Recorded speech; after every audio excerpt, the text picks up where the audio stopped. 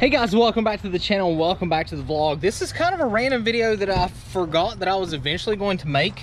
If you've seen on some of the previous videos, we did quite a few things to my Dodge Ram that I bought like a month and a half, almost 2 months ago now. Did like headlights, taillights, third brake light, blacked out all the emblems, blacked out the wheels, painted the calipers, you know, all the kind of stuff that you do when you buy a new truck. I said I wasn't going to do anything performance-wise to this truck, and everybody kept telling me about the pedal commander and all of the good that it does, and it takes the lag out and everything. Well, it was like $400. I think even on sale it was like $300, and everybody was telling me that there was kind of not really a generic version of it, but I guess another option that is a little bit cheaper but does the same thing, called the 9DRIVE. It was found on eBay and Amazon and everything. This was like anywhere between $60 and $85 on eBay and Amazon. I think it was a little more on Amazon because it shipped from like a United States seller.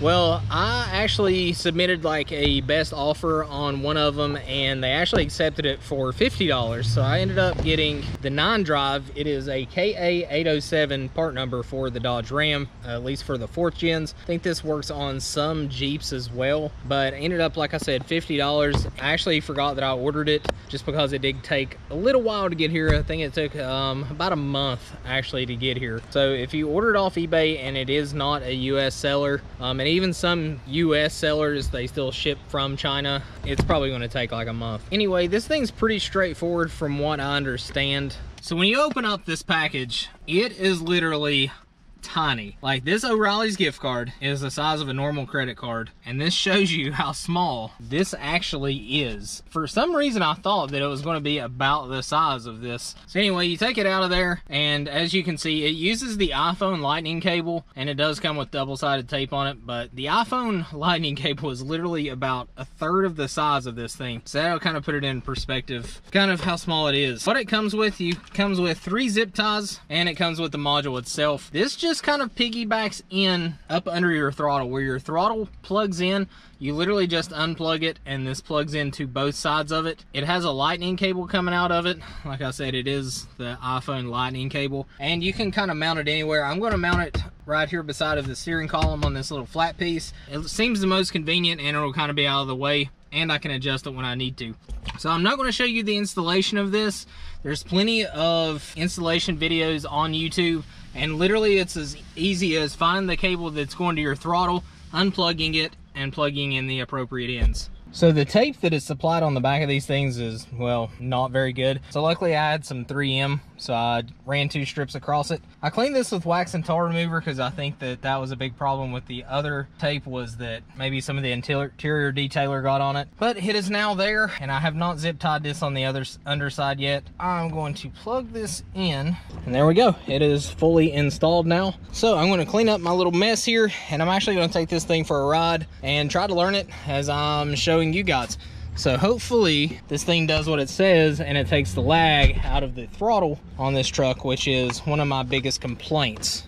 So guys, I only have it in like mode 1 on the lowest setting, and there is already a noticeable difference in taking the throttle lag out of this. Now, it's not really a placebo effect because I drive this truck a lot, so I understand like how it works and as far as how it accelerates, but this is no faster than stock, but it is quicker than stock, if that makes any sense.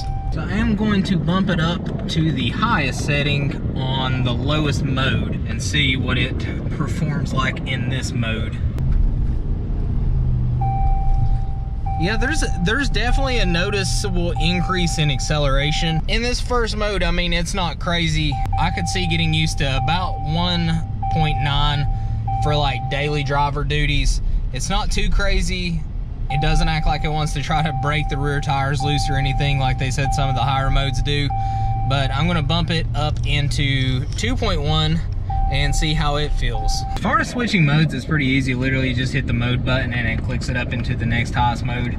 You got the 3rd power mode, which is the 3rd most, I guess, powerful. And then you have eco mode as well. I think that this is supposed to improve your fuel economy. I'm not sure exactly how true that is. So we will jump up to 2.1, which is 2nd mode on the weakest level. Okay, so there is a noticeable increase in throttle response, definitely from 1.9 to even 2.1. And everybody said that they daily theirs on the 4th Gen Ram forums like at 2.9. I haven't tried that yet, so I don't really know. So far, is this thing worth $50 in the limited time that I've drove with it? Absolutely. It makes the truck definitely more fun from a stop. It accelerates so much faster, so I'm gonna pull off up here, slap it in 2.9 mode, and then we're gonna go to 3.1, and then we're gonna set it on the highest setting and see kind of what it does. Okay, so let's bump this up all the way to 2.9. Not exactly sure if you can adjust these modes on the fly or not. I'll have to research that. Do your own research on this thing. I'm just kind of giving you my live updates of how this thing's kind of treating me as I learn it. But this is going to be 2.9, so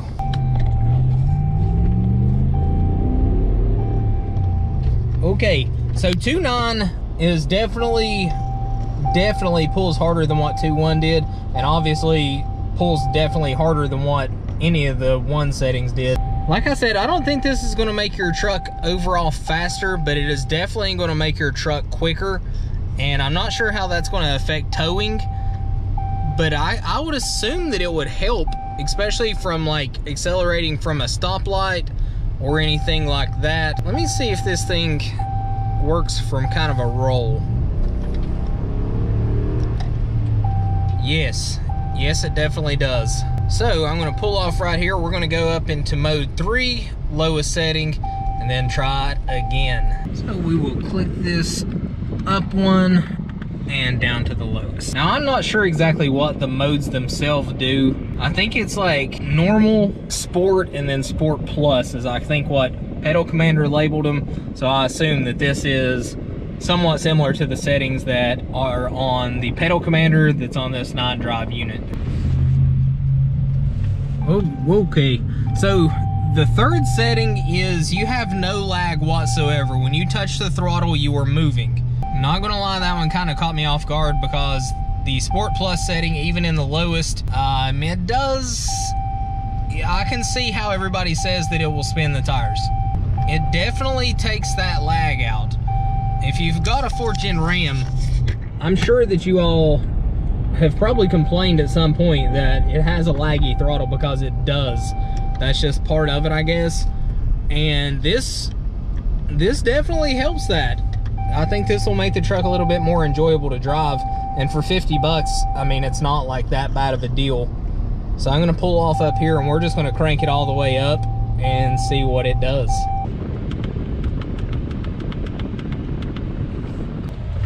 Oh, okay. Okay.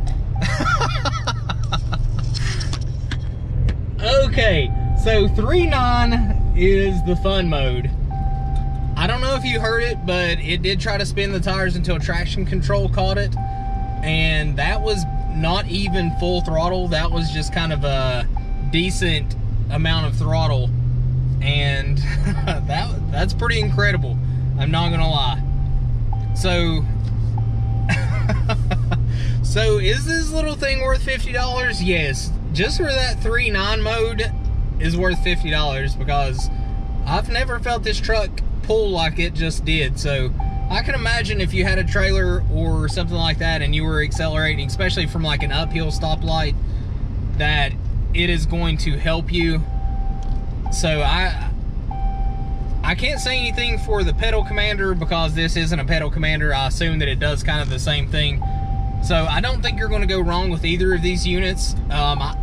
Knowing what I know now, as fun as this is and as good as what it does, I would have probably paid, you know, the $300-400 for the Pedal Commander, but I'm glad I only paid $50 for the 9DRIVE unit off of eBay. Like I said, if you buy it off eBay, you're probably going to be waiting for a month or more, but this is well worth it. So, and no, I want to make this clear, this is not a sponsored video. I will put my invoice up on the screen and let you see that I actually paid for this thing, because it was, I think, a touch over $50. But I'm gonna get the truck back home. If you like this video, if this helped you in any way, give it a big thumbs up, subscribe to the channel. As always, all kinds of content coming out for you, and I'll see you guys on the next video.